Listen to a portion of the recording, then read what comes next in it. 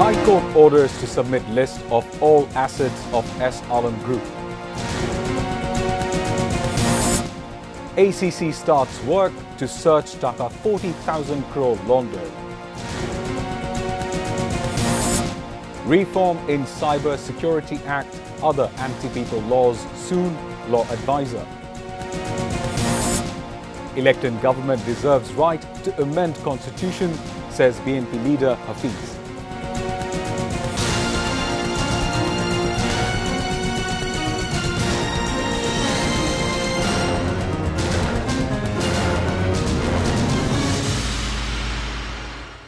Those were the headlines. Good evening. I am Shazan with English Bulletin. High Court has ordered to submit asset account of all shareholders and directors of S. Alam Group and asset list of their family members as well.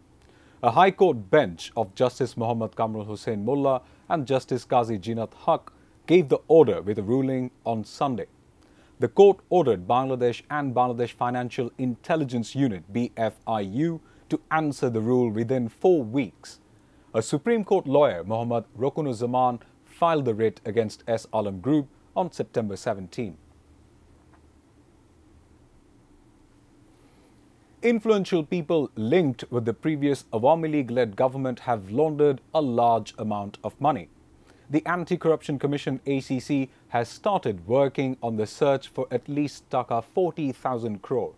In the meantime, the top graft-busting agency has held separate meetings with the World Bank, ADB and the FBI.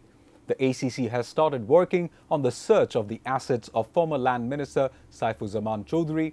It is also working on salvaging laundered money of S. Alam Group. The agency is also gathering information on Salman F. Rahman's laundered money. However, according to the ACC, the process to return the laundered money is complex.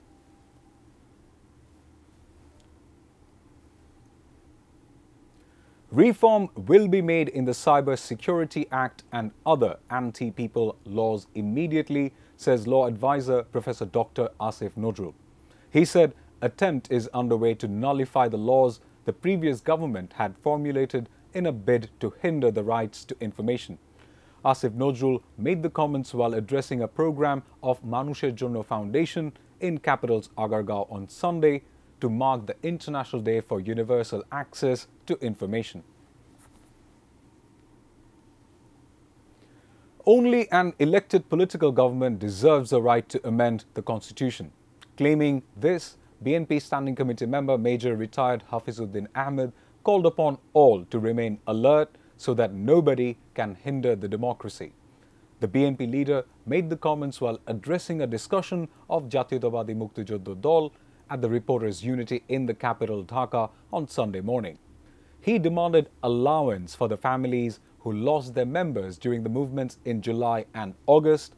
He said many of this interim government were involved with the 111 government. The interim government should hold talks with the political parties immediately to set the policy-making plans. A Dhaka court has placed former IGP Chaudhry Abdullah Al Mamun on a 4-day remand and former ward councillor of Dhaka South City Corporation Hasibur Rahman Manik on 5-day remand in a case lodged over killing of trader Abdul Wadud in Newmarket area. Additional Chief Metropolitan Magistrate of Dhaka, Mahbubul Haq, passed the orders as the investigation officer of the case appealed 10-day remand for each of the accused persons. Former Law Minister Anisul Haq and former Prime Minister's Private Industry and Investment Affairs Advisor Salman F. Rahman have been sent to jail after showing them arrested in the same case.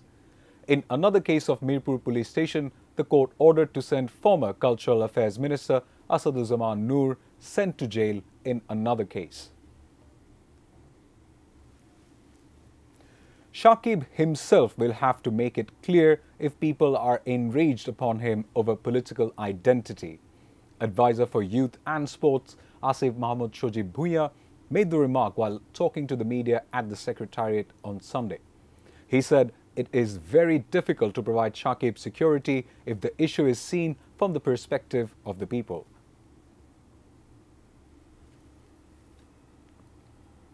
Former acting editor of the daily Amar Desh, Mahmudur Rahman, has been sent to jail in former Prime Minister Sojib Wajid Joy's abduction and murder attempt case.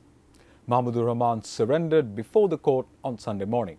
His lawyers sought bail on condition of filing appeal. After hearing, Additional Chief Metropolitan Magistrate of Dhaka, Mahbubul Haq, ordered to send Mahmudur Rahman to jail, denying his bail petition. Dhaka's Additional Chief Metropolitan Magistrate Court sentenced Mahmudur Rahman and journalist Shafiq Rahman to 7-year rigorous imprisonment on August 17 last year in Sojib Wajid Joy abduction and murder attempt case filed in 2015. Now, a short break. We'll be back soon with Biden welcomes Nasrallah killing, Iran warns revenge. Third day of Bangladesh-India test in Kanpur abandoned due to wet outfield.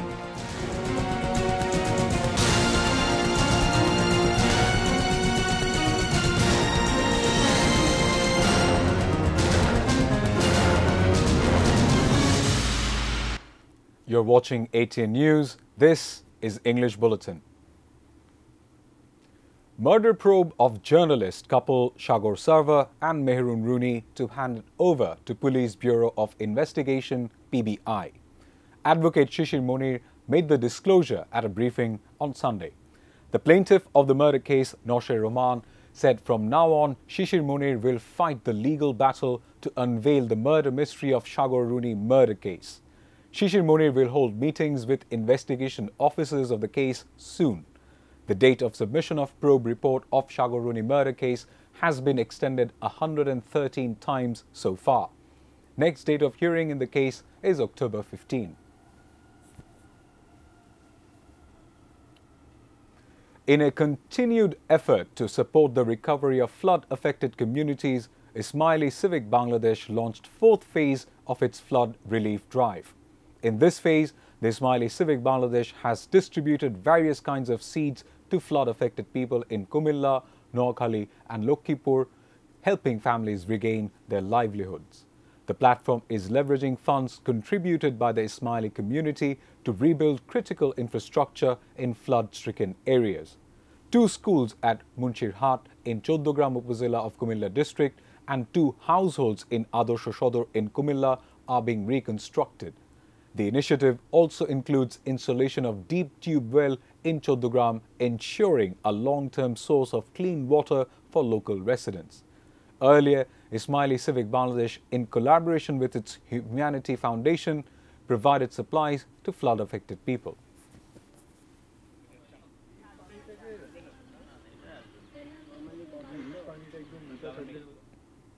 Now news around the world.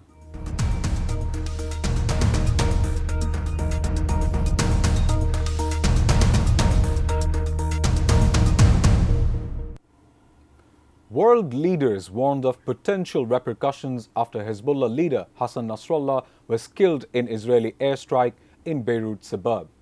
The killing of the Iran-backed group's chief has intensified fears of all-out war in the Middle East. US President Joe Biden welcomed a measure of justice. Iran's supreme leader has said the death of Hezbollah leader Hassan Nasrallah will not go unavenged, a day after he was killed in an Israeli airstrike in Lebanon. Ayatollah Ali Khamenei announced 5 days of mourning in Iran in response to what he called the martyrdom of the great Nasrallah, describing him as a path and a school of thought that would continue. UN Chief Antonio Guterres said he was gravely concerned by the dramatic escalation of events in Beirut in the last 24 hours. Hamas and Hezbollah called Nasrallah's killing a cowardly terrorist act. Viewers, we'll take a short break. Stay with us.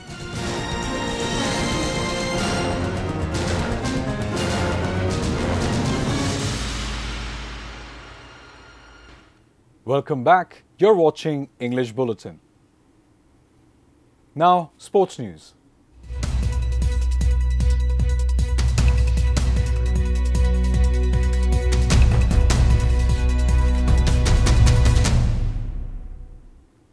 The third day of the test match between Bangladesh and India at Green Park Stadium in Kanpur has been abandoned without a single ball bowled. Despite no rain today, the ground staff at Green Park were unable to prepare the field for play. This play of second day was also called off. In the first innings, Bangladesh scored 107 runs for the loss of 3 wickets in 35 overs. Muminul Haq was unbeaten on 40 runs, while Mushfiqur Rahim remained at 6 runs when play was halted.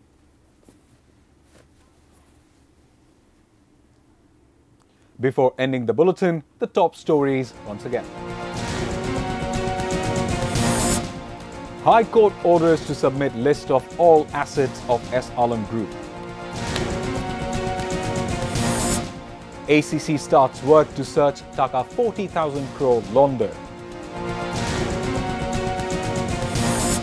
Reform in Cyber Security Act, other anti-people laws soon, law advisor. Elected government deserves rights to amend constitution, says BNP leader Hafiz. Biden welcomes Nasrallah killing, Iran warns revenge.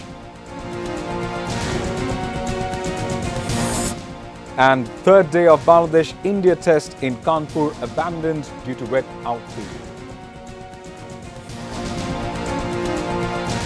That's all from the newsroom for the moment. Thank you for being with us.